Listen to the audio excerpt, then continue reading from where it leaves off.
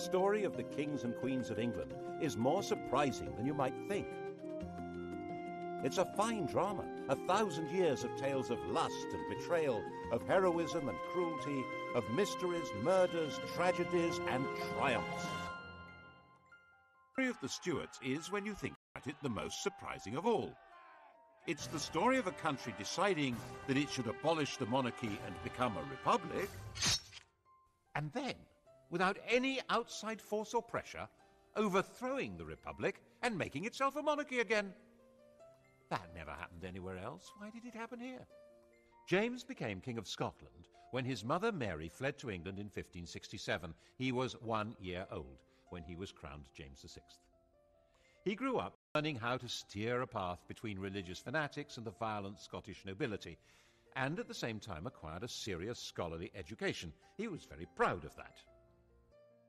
He pleaded for his mother's life, but accepted the fact of her execution by the English Queen Elizabeth. Business was business, and he had no memory of Mary. He'd been taught that she was a Scarlet Woman, and she had, after all, murdered his father and taken a lover. He was the recognized heir to the English crown, and he wasn't going to put that in danger. And so in 1603, when Elizabeth the Virgin Queen eventually died, the oldest monarch England had ever had, he came from Edinburgh to London for his coronation.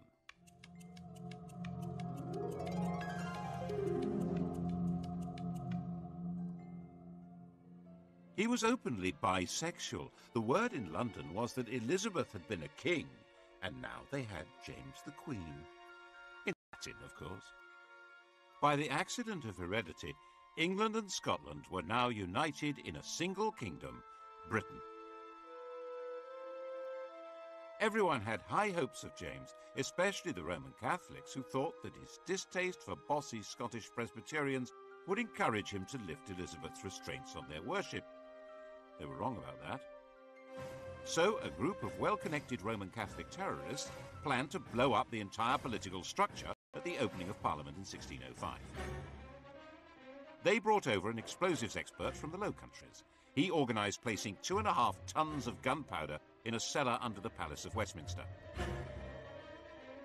It's a sign of how secure England became that for the last 200 years, November the 5th, the anniversary of Guy Fawkes' capture, has been simply an excuse for a fun night of pretty explosions. A chilling resonance. Al-Qaeda terrorism has tainted many people's idea of Muslims, which perhaps makes it easier to understand how Fawkes' terrorism affected people's idea of Roman Catholics. Actually, James himself was more sympathetic to high church than to low, because the followers of Protestant sects did not want priests and bishops to do religion on their behalf. In the Protestant view, the godly man has his own Bible, the devil's agent is a priest with a Catholic prayer book. James felt that people who didn't have respect for hierarchy in church would be equally disrespectful of authority in general. No bishop, no king was his fear. And the authority of the king was very dear to him. He spelled out his ideology in masks, theatrical balls, in his new banqueting house in Whitehall. His intellectual take on the job was that he was God's deputy and that he ruled by divine right as the absolute sovereign power in England. Having been raised in Scotland, he was baffled by the idea of common law, the notion that law was in the hearts and minds of the people, expressed through the precedents of the courts and their juries of ordinary folk. But this was the essence of the English system. It had been essential for the Normans to operate that way, as foreign rulers in a land they didn't know, and it had become embedded in the fabric of English life. Henry VIII and Elizabeth had the position of tyrants, but their tyranny required popular consent. They had to be popular in order to rule. James wasn't good at being popular. He was head of a court, a place of factions and favourites, and was grand in a very private way. One example of his sense of power and duty was in his treatment of tobacco. It had been introduced from America by Walter Raleigh, and Elizabeth had felt rather alarmed by it. It made her feel ill. She bet Raleigh that he couldn't weigh the smoke that came out of a pipe. Raleigh knew how to perform. He weighed an ounce of tobacco, smoked it, weighed the ash, and the missing weight was the smoke. Elizabeth laughed and paid up, saying she'd seen men turn their gold into smoke, but this was the first time she'd seen smoke turn to gold. James's whole approach was different. He disliked smoking and felt it was his duty to protect his subjects. But he was a rational man, a teacher, so he wrote a pamphlet, Counterblast to Tobacco, explaining that it was loathsome to the eye, hateful to the nose, harmful to the brain, dangerous to the lungs, and in the black, stinking fume thereof. He wanted to persuade people by the force of his argument, so he published it anonymously. Of course, no one took any notice. So, as the wise and kindly father of his people, he banned the growing of tobacco in England and increased the customs duty on tobacco by 4,100%. And reissued the pamphlet with his name on it. His whole approach was based on rational thought, not an English habit, and what he saw as the absolute authority of a king, also rather foreign to them. And his authority was not backed by any army, and his income was too small to run both the court and the government. The regular royal income came from rents on lands, feudal dues, and customs duties. But the flood of gold and silver coming to Europe from the New World had created inflation, reducing the real value of that income. Medieval government was designed for rather static farming economies and vast estates. Towns, run by common folk with special liberties granted in charters, had been useful little add-ons. But now international and intercontinental trade had blossomed. The nobles had declined, the towns had become major financial centres. Inflation, the growth of Protestantism, a lack of respect for traditional authority, the emergence of assertive members of Parliament, none of this was restricted to England. But in England it had a slightly different flavour. Everywhere else the ruler made the law, he was the law. But not in England. Kingship existed under the law. James simply didn't understand this. He was certain that the job of king meant being above the law. And being James, he not only understood this was the problem, but said so as a matter of principle.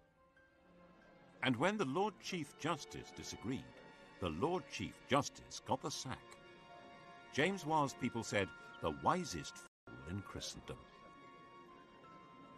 He needed to raise taxes, but taxation was always regarded as a special event. Taxes might be levied if there was an emergency need for cash, but the law said that this could not be done without the agreement of Parliament, which gave the Commons the chance to present demands to him. They expected what was called redress of grievances before granting him supplies. And these were exactly the kind of people who tended to be Puritans, low church, with no real sense of proper deference to people better born than themselves. So he avoided that as much as possible. His way of life didn't help either. His diversions were hunting, an obsession, and took up with a pretty young Scot who'd been his page. Robert Carr was given the estate of the executed Walter Raleigh and quickly became a viscount and a privy councillor. When Carr decided to wed the married 17-year-old Countess of Essex, who hated her husband, James helped to sort out the divorce. The Countess's family, the Howards, detested Carr but realised this was the best way to get into favour at court. Carr's close friend, Sir Thomas Overbury, tried to warn him off that filthy, base woman, which annoyed the Countess. So the sweet young couple poisoned Sir Thomas, which opened the door eventually to the Howards' enemies, who exposed the murder plot to James, while providing him with another very beautiful young man, George Villiers, to take Carr's place. Carr and his wife were sentenced to death, and Villiers, whose legs were wonderful, became the Duke of Buckingham, and the murderous couple were pardoned. James wasn't exactly a Puritan's role model. By the time King James died, aged 58, in 1625, the King and the Puritans were set on course for a direct collision, and his son Charles wasn't going to change direction. The new king was 25 years old, gauche with a nervous stammer, but deeply conscious of his place as God's anointed ruler of Britain, the new father figure, and he played the part of absolute ruler as well as he possibly could.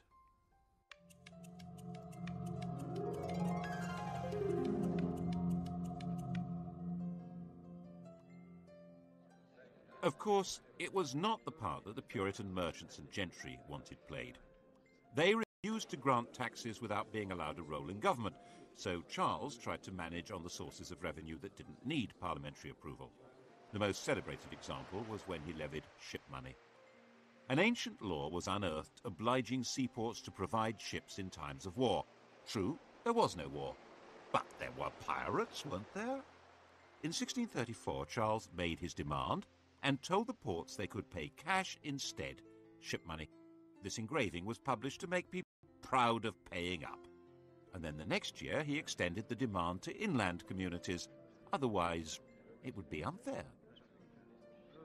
It was obvious that if he got away with this, he'd have reinvented taxation under another name and would never need Parliament at all. The entire nation had steam coming out of its ears. One wealthy Buckinghamshire man, John Hampden MP, refused to pay and was hauled into the Court of Exchequer. Hundreds of people tried to jam into the court to watch. Of the 12 judges, 7 found for the king and 5 for Hampden. Since the king had thought he controlled the judiciary, this was a moral victory for the church. He regarded Puritanism as fundamentally seditious, which made many people think he was really a closet Roman Catholic. He wasn't. But he was determined to impose a uniform system of worship which was decidedly high church. And that simply added to the anger of a growing Puritan class. In Scotland, it was met by direct rebellion. Without the money to hire reliable troops, and with popular hostility in London making life positively dangerous, Charles had to accept restrictions on his power which were to him intolerable. In 1641, he agreed Acts of Parliament which took many powers from him, including the right to dissolve Parliament and the right to raise customs duties without its consent. In January 1642, in a state of confused desperation, he tried to arrest 5 members of the Commons by actually turning up there with armed guards. He failed, and faced with violent anger in the streets, he fled from London. In November, the now inevitable civil war began. People were called upon to choose between their king's determination to break the pretensions of Parliament and Parliament's determination to limit the power of the king. Most people actually didn't think they wanted to get involved, but the war grew with a murderous logic of its own and gradually became more bitter and more inescapable. It's now reckoned that possibly 250,000 people died in battle, of starvation, of disease, as a result of the fighting, out of a population of about 5 million. That's a far higher death rate than in the First World War. When the war ended in 1646 with the defeat of Charles's forces, an attempt was made to negotiate a settlement, but Charles was a dishonest negotiator, simply using this opportunity to try and organise the conquest of England from Ireland and Scotland. And then something quite new happened. In the brief and decisive Second War, the Parliamentary Army developed a revolutionary will of its own. When Charles was recaptured in 1647, Parliament tried to disband its forces, but General Fairfax and his men proclaimed that they were not a mere mercenary army and flatly refused to go home. Their job wasn't finished. The revolution had to be completed. They said it had to be established that the House of Commons was the supreme authority of England, and the king was, but at the most, the chief public officer of this kingdom, and accountable to this House. That was in September 1648. The Commons said don't be so silly. The army wasn't happy with that, so it crushed Parliament. It occupied London, used St. Paul's as the cavalry stables, and looted the treasury. 45 MPs were arrested, 146 were barred. The rump that remained were in effect the members chosen by the army, who would do what it wanted, which was to put Charles on trial for treason for levying war against the Parliament and Kingdom of England. The Rump Parliament, as people called it, resolved that they could make laws without the consent of the king or of the House of Lords, and then passed a law setting up a court to try the king. Charles said that he didn't recognise the court, as someone needed to explain to him what authority it possessed. On the 27th of January 1649, this court condemned him to death. Charles was taken to the banqueting house, that theatrical set built by his father for dramatic presentations in which the scripts were all about the glory of royal power. It was no longer used for those masks. Charles had commissioned Rubens to make paintings for the ceilings, and they were too precious to be damaged by candle smoke. The ideology of the performances had now been put on permanent display by Rubens. The paintings celebrated James's absolute rule, casting out war and discord, bringing peace, harmony, order, and prosperity to a grateful people. Charles, the small, dignified, stuttering man who'd commissioned the work and presided over the reality that flowed from it, was marched out through a window onto a specially constructed platform.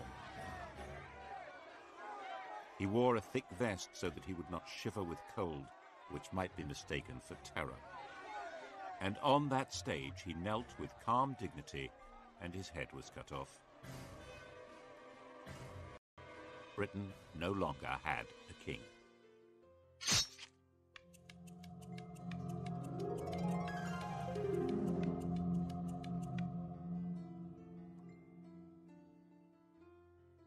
A week after the execution, Charles II was proclaimed king in Scotland. But Charles I's 18-year-old son wasn't there. He was in the Netherlands. He'd fled to France with a group of supporters 4 years earlier, and his one brief attempt to provide military help to his father in the Second Civil War had been a failure. His object now was to find a way of recovering his father's throne, and to hell with that stuff about being an absolute monarch. He landed in Scotland in 1651 and was prepared to sign up to whatever was asked of him, including agreeing to his father's blood guilt and his mother's idolatry, and becoming Presbyterian. If that's what it took to be proclaimed king, do it. The new English Republic wasn't going to stand for this. Were finally defeated at Worcester. If he'd been caught, he would probably have been killed. The story of his escape, disguised as a Worcestershire yokel, became a famous legend. At one point, he spent all day hiding with a companion in an oak tree while the Roundheads searched for him below. It became a celebrated story in a way that didn't bode well for the Republic. Charles looked dashing and daring, while the Roundheads looked ridiculous, incompetent, and heavy-handed. Throughout his 6 weeks' flight, he remained cheery, polite, and very resourceful, ending up in the George Inn at Brighton. It's interesting that none of the 3 or 4 dozen people who recognized him were moved to betray him, either by the potential death penalty they faced or the £1,000 reward they could collect. He got away to France, then to Germany and Brussels, living in a kind of limbo, short of money and with no coherent plan of return. So how did he do it? After the execution of Charles I, England was a republic. Look at what happened to the design of the Great Seal, the official mark on statutes and proclamations.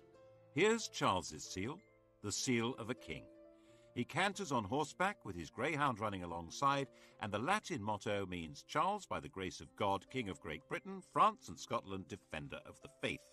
After his execution, the new republic was in theory ruled by the House of Commons, so instead of a king's seal, the Great Seal was the seal of the House of Commons. It shows the Commonwealth, a map of Britain, and on the other side are the Commons themselves. And the motto simply says, 1651, in the 3rd year of freedom by God's blessing restored. In English. Didn't last, though, because the real power wasn't the House of Commons. It was the army. For a while, the army was too busy to take much notice of England. It was occupied with the destruction of Ireland, where a large part of the population were irredeemably loyal to Catholicism and the monarchy. But when it finally turned round and looked at England, it found that there still hadn't been a thoroughgoing Puritan revolution. So, in 1653, Cromwell, the army's most powerful general, cleared the Commons at sword point and installed a new parliament, which he thought would be more capable of bringing about a revolutionary transformation of society. His own Chamber of Righteous Puritans, the so-called nominated parliament, turned out to be no more to his liking, and he dismissed that too, installing himself as the Lord Protector. And the Great Seal was now his own. It shows Oliver Cromwell on horseback, just like Charles, but stepping out very stately rather than cantering with a greyhound. And the Protector Oliver. In Latin. In what sense was this a republic? However unwillingly, and he kept protesting his unwillingness, Cromwell was driven by his own belief in the divine right of revolution to run the country as a militarized kingdom for Puritan saints. There were now 11 districts, each run not by the people, but by major generals. These military ayatollahs collected taxes, ran the courts, and controlled public morality.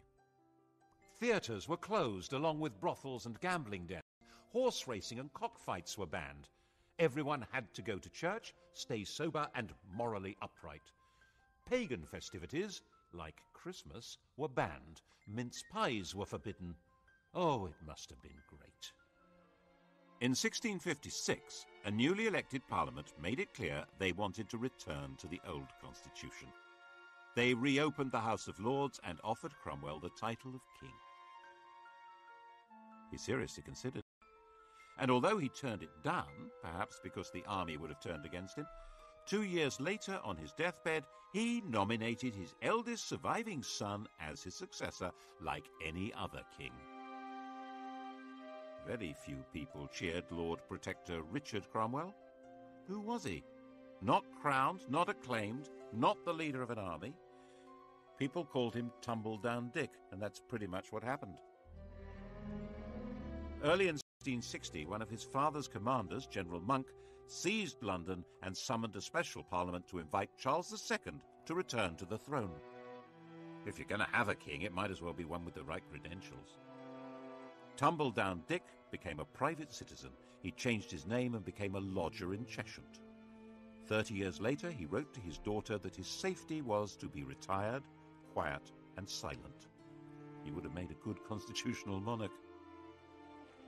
While the English may not have been quite sure what they did want, they now knew exactly what they didn't want. Anything run by soldiers or Puritans. No matter what else would happen in the world, England would never again let a military man have any political power.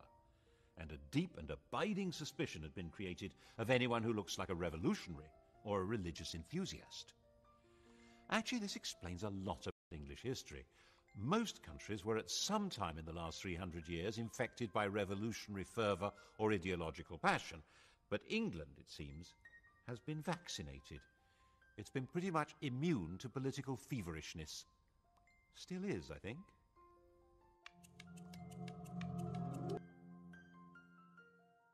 Charles was really a very popular king. His manner was light and easy, his court dissolute and cheerful, his sexual enthusiasms generous and very, very un-Puritan.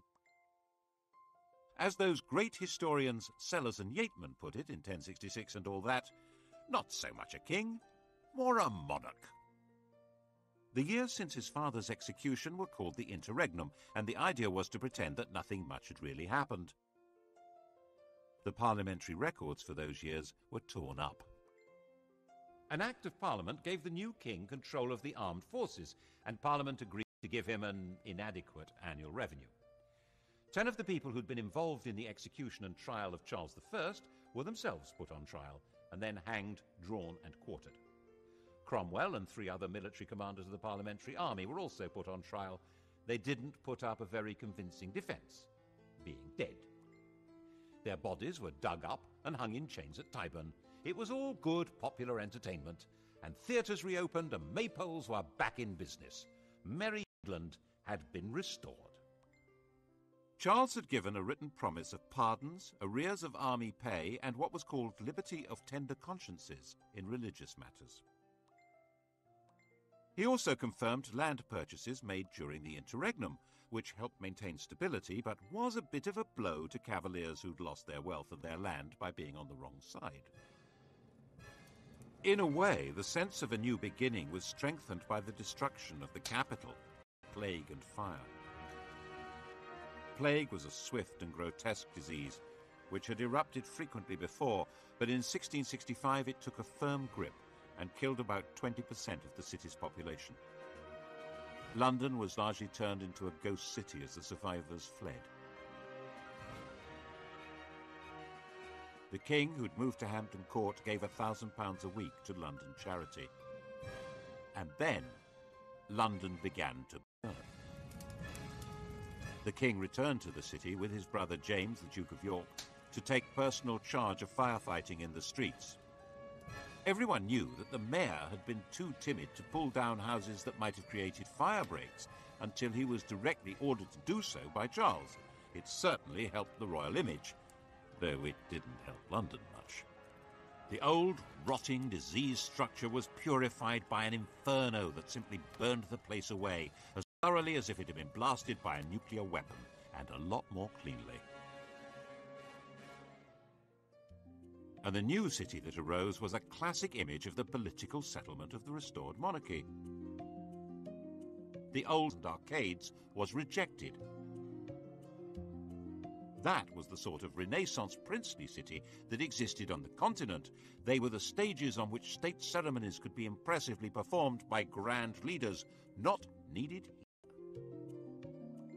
Wren was allowed to build a new modern cathedral and a swathe of churches in which altar, pulpit and congregation are positioned to be equally important, not too Roman Catholic, not too Puritan. But the old street plan was retained.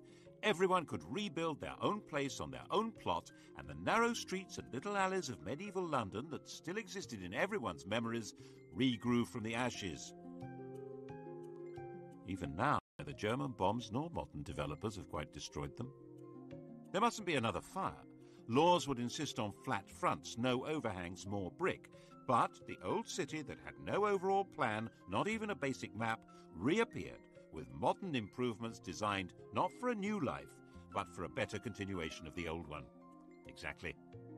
There was a general desire to better continue things as they had once been, rather than invent something new, or imitate something foreign. There was one other marker in the rebuilt London that showed what kind of country this now was. This fine column.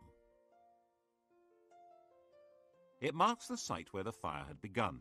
It shows the destruction of the city.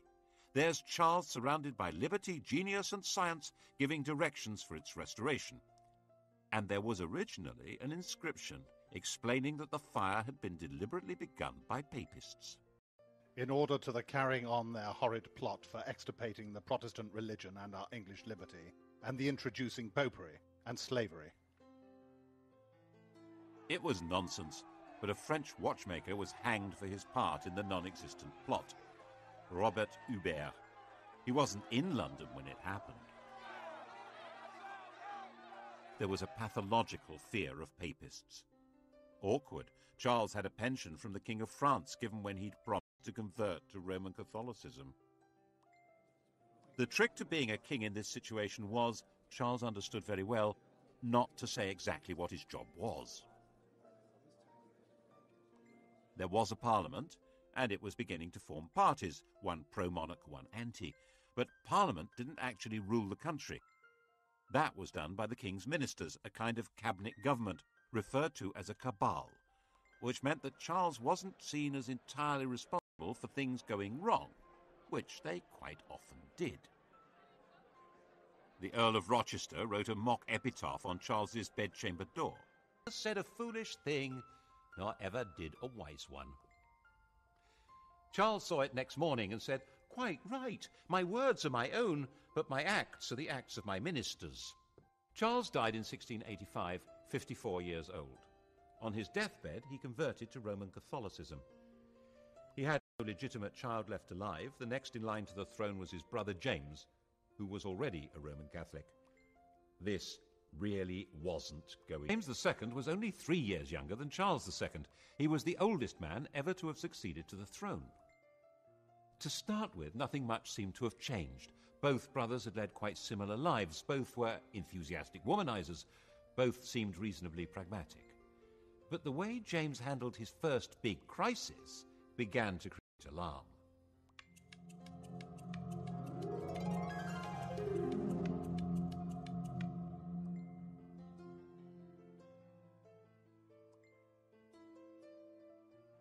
restoration of the monarchy had obviously not been welcomed by everyone. In the southwest especially, Puritan religious feeling remained strong and suspicious, especially with a Roman Catholic king. Charles II had an illegitimate son, the Duke of Monmouth, who was a Protestant.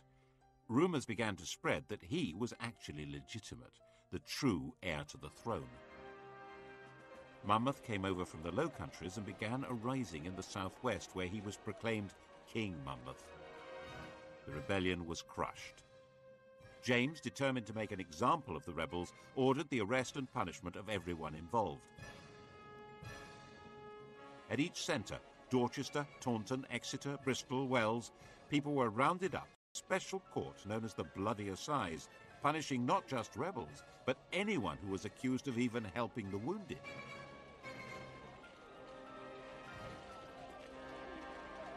Around 230 people were executed, some hanged, drawn and quartered, and about 850 were sent to labour in the West Indies for 10 years. And many more, of course, were fined and had property confiscated. And James did not disband the army that had been formed to put down the rebels. England had a standing army again, just as it had under Cromwell. And he appointed Roman Catholic officers to run it.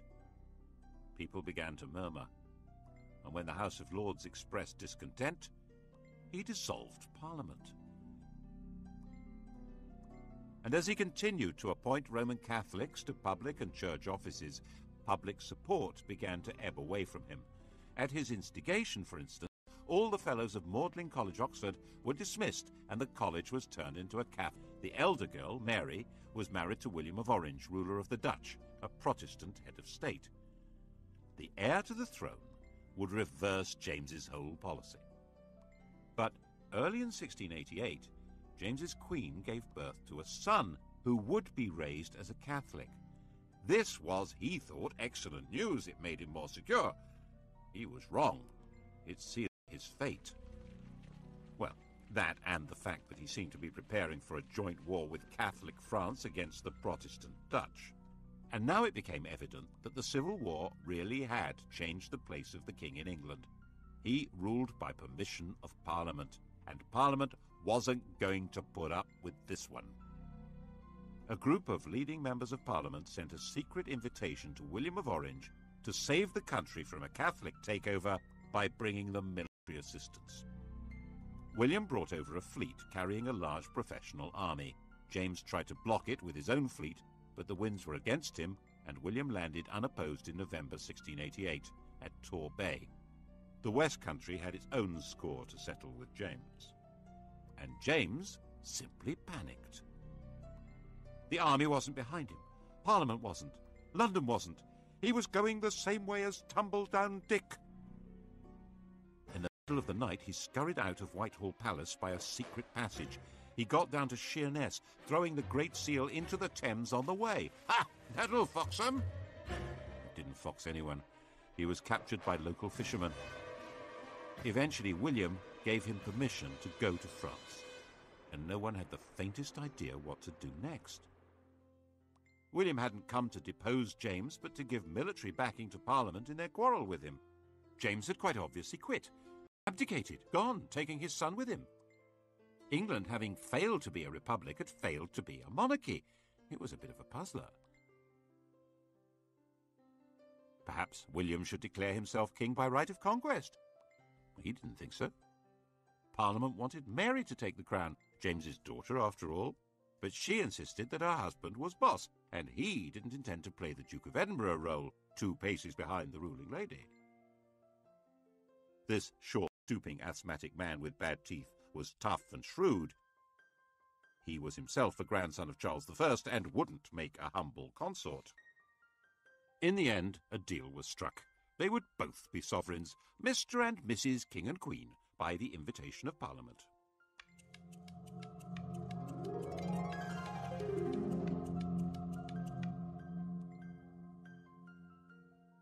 And they had to sign up to some basic rules. No standing royal power to lay down the law. The King and Queen couldn't appoint or punish judges. They couldn't make war without Parliament's consent, and Parliament would decide who could have the crown. And it wouldn't be a Roman Catholic. All the questions posed by the Civil War were finally answered, and it was called the Glorious Revolution, because in the end, the whole basis of royal power was redefined without anyone being killed at all. Except in Ireland, of course. James, with French backing, decided to make a comeback through Ireland. It was, after all, one part of Britain where a Catholic king could expect some enthusiasm. Protestant settlers had been brought into Ulster, and they held Londonderry and Enniskillen against the Catholic regiments.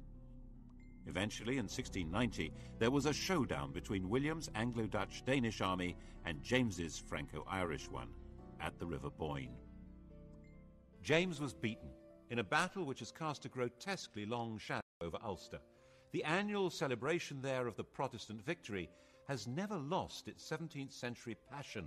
The irony is that this was not a religious war at all. It was a war to contain the ambitions of France, and the Pope was actually firmly on the side of William of Orange. The Vatican was more anti-French than it was anti-Protestant. The Orange men at the Battle of the Boyne were actually fighting for the Pope as well as King Billy. And Billy, of course, was not exactly English. His native tongue was Dutch. William, a serious man, ended up spending much of his time on the continent, so in effect Mary did become the sovereign of England. But at the end of 1694, she died of smallpox.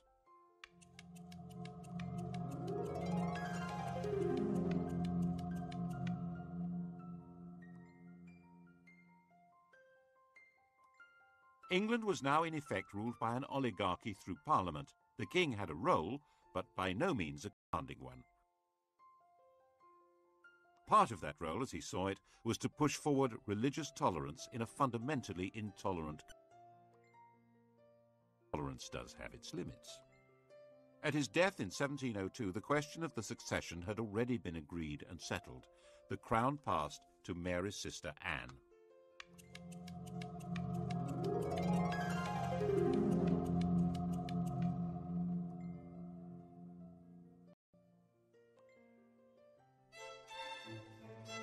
Anne was married, as Mary had been, to a foreign prince, but her husband, Prince George of Denmark, was no William of Orange. He was a lazy alcoholic, and while Anne was willing to let him be naturalized as an Englishman and notional head of the army and navy, she was queen and he was a subject. No marriage was very keen on the ceremonial and quasi-magical position of royalty, holding ceremonies where she touched people with scrofula, swollen neck glands from tuberculosis. It was called the King's Evil, and the power to cure it was supposedly the magical sign of true royalty. She was the last monarch to try it. Kings had male favourites, Anne had female favourites. The first and closest was Sarah Churchill, the wife of the Duke of Marlborough. They called each other by pet names. The Queen was Mrs. Freeman, Sarah was Mrs. Morley. Mrs. Morley's husband was England's leading military commander and the architect of a stunning victory at the Battle of Blenheim that placed England in a dominant position in Europe. But England's Queen did not decide who to fight or when to fight or how to fight. Politics was no longer really her business. Even when in 1707 England and Scotland were formally and permanently united by the Act of Union, it was not Anne's doing, but Parliament's. Anne did, it was true, refuse to sign one Act of Parliament at around that time, but it was a very minor technical issue, not a real challenge to the power of the politicians. Her life was spent more playing cards, chatting, being ill, and having 19 pregnancies. These pregnancies were watched with fascination by an elderly lady in Hanover, Sophia, the Electress Duchess of Brunswick-Lüneburg. She was James I's granddaughter, and because there were so few Protestants of the blood royal left alive, she was, by Act of Parliament, next in line to the throne, if Anne died childless, and if she lived long enough. One by one, Anne's pregnancies came and went. 14 miscarriages and stillbirths. 5 live births, but by the time Anne was widowed in 1708, all of them were dead. Sophia, aged 78, now just had to outlive the 43-year-old Anne to become Queen of England. Anne was a sick woman. Sophia was tough as an old boot. She knew she could do it. But in 1714, Sophia received an outrageous letter from Anne. Anne had somehow got the impression that Sophia was going to secretly send her son George to England in some kind of plot, and she told Sophia that would not be allowed. Sophia, now 84, was shocked, and the shock killed her, just 9 weeks before Queen Anne died. Sophia had failed, but her son George would now be king. In theory, a very weak constitutional monarch, but that hardly explains why 65 years later Englishmen launched a new war against royal tyranny and thousands were killed.